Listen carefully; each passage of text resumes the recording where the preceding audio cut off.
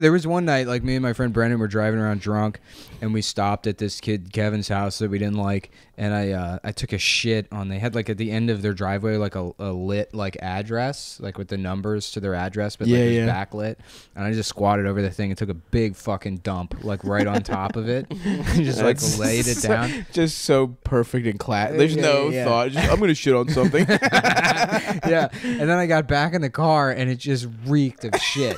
Because I couldn't wipe my ass. Right. And he was like, what the fuck, dude? Did you shit yourself? I'm like, no, I checked.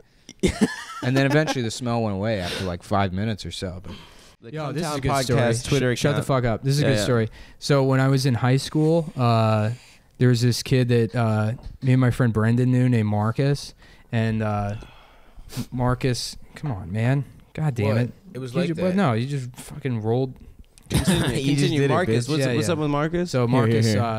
Marcus had like a website or a fucking web server or something, and he had like an FTP hooked up to it, and he would let people use the FTP. And me and Brendan were using it for whatever reason. We had to like upload something. Oh, I remember what it was. We were we went on to this other kid's computer and uploaded all of his like AOL Instant Messenger chat logs to the FTP so we could read them and laugh at him later while he was like in the bathroom.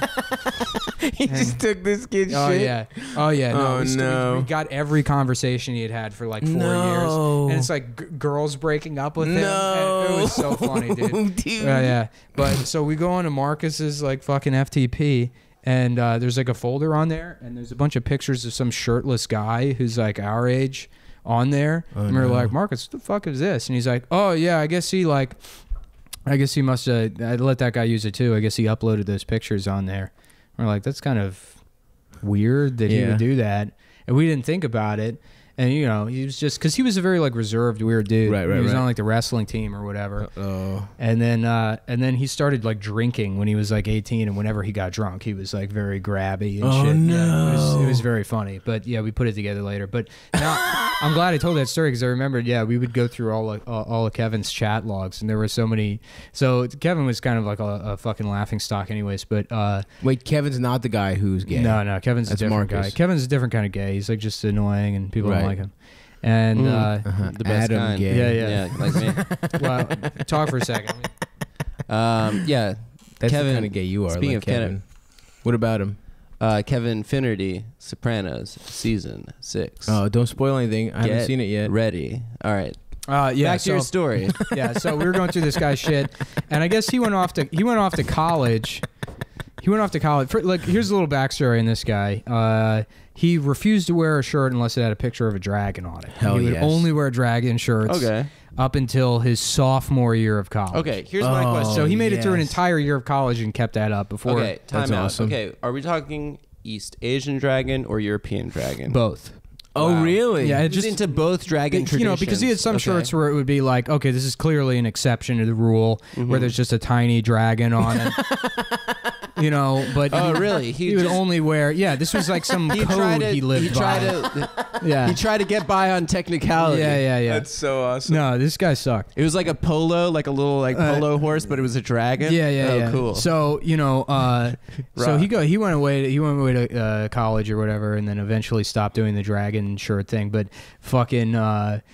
Fuck yeah. So we found this like he had like nudes of these girls, and there was one folder with this girl that was just like so fucking unattractive, and I forget what her name. I don't want to like put her because people might find her or whatever. Don't do but that. The folder name where he kept all of her nudes was like sexy _ and then her name. Oh no! And it was like, nah, they're not even like taken well. You know? But yeah, so we were looking through these fucking the chat logs of her breaking up with him. No, because I guess he was like extremely wealthy. His parents were fucking low. That's why he hung out. Oh, is this the kid? Oh, this is the kid who had like the big hang out with basement. Him, he had like a huge basement. And he was fucking like always had the best games. And shit. Yeah, video games, and like his parents just were like, fill the basement with beer and fucking weed and shit. So when you're 17, that's amazing. Absolutely, that you could just get high and play fucking Halo until 4 o'clock in the morning. Listen, I'm 29, dude. Yeah, if we could do that right now, that sounds tight. Let's go back to my place. No. We need a mom to buy all that stuff for us. Yeah. No, And to fuck us. He like just took his mom's credit card when fucking all like the next gen systems came out and went out and like bought them. My friend was with him, and he's like, yeah, dude. He just comes in. He's like, Mom, you bought me a present. Signed her up for $1,000 worth of to get all the accessories for all the fucking, yeah, dude. He was a piece of shit.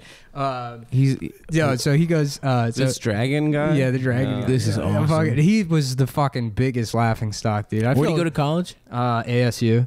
Oh hell yeah, dude. Yeah. Go fucking Of course Devs. he did. So he goes. He says his chat, and this girl's breaking up with him. And I guess she lived in like Pennsylvania or something. So and they met at school. So he like went up to go like see her for the holidays. Right. Yeah. And according to like the breakup text or whatever, she's like, I don't know, you were just weird when you were here. You kept like saying how my family doesn't have any money and how much better your house is. Oh my god. Yeah. Which he did at my 12th birthday party or something. He came over and he was going around. He's like, Nick's poor, and I'm like, I'm not poor. Dude. I just don't live in a fucking mansion. He's like, there's only one floor here. He said that, but that's whatever. Okay, you're 12 and you're a fucking idiot, and it's whatever. But he's 19 and he's dating someone. Right, yeah. And he's like shit talking her house or whatever. And then she's like, and then there's just other stuff that like you do that bothers me. And it was so funny because I remember Kevin went away to school, and then me and my friend would laugh about how Kevin like developed a quote unquote sense of humor while he was at school. And his sense of humor was just like that fucking like so random kind of stuff. Yeah. Where occasionally he would chive. He would chive. No, boy? it was way worse than that. Totally random. He would just be like out of nowhere go meow, or like chicken, this like weird autistic, stuff where you're like, what are you, why are you saying that? Cool beans. Yeah. Cool beans. Yeah, that kind of stuff. And or like epic, one of those guys. Yeah. He loves Cards Against Humanity. He's a guy who he's not even cool enough for that. Like I really don't think that you is understand. Not cool. Because here's the thing, it's like how is he less not only is he an out of touch, just like kind of autistic guy. Right. He's also like 1%er parents. Right. Like sheltered financially. Right. He's out of touch. Definitely in that liked sense. Charlie Sheen. Yeah. Tiger Blood. Oh, he definitely had Tiger Blood. It'd be like if Baron Trump was into Dragon Ball Z. That's what this guy is. So yeah. What's he up to now? Well, I don't know. I haven't seen him in like probably 6 or 7 years. So he goes. ASU is straight up where rich retarded. Yeah. So, which by the way, he was like last time I checked, like a 7th year senior there. Yes. He just kept failing, and his parents would send him. Yeah, send him back. Van Wilder, who doesn't fuck. So he goes number one party school in Arizona. Yeah. Well, they have this breakup text, and she's fucking saying to him, she's like, I don't know, you just do weird stuff, and he's like what? And she's like, I don't know, like how you just say like meow or chicken sometimes, and he's like, that bothers you. Oh my and all exclamation points. Meow, chicky, meow, meow. Oh man, that shit was so funny. God damn, dude! I fucking I have so many good stories about that guy. I don't know why he's never. Yeah, let's run him. What are we doing? This is the Kevin-sode.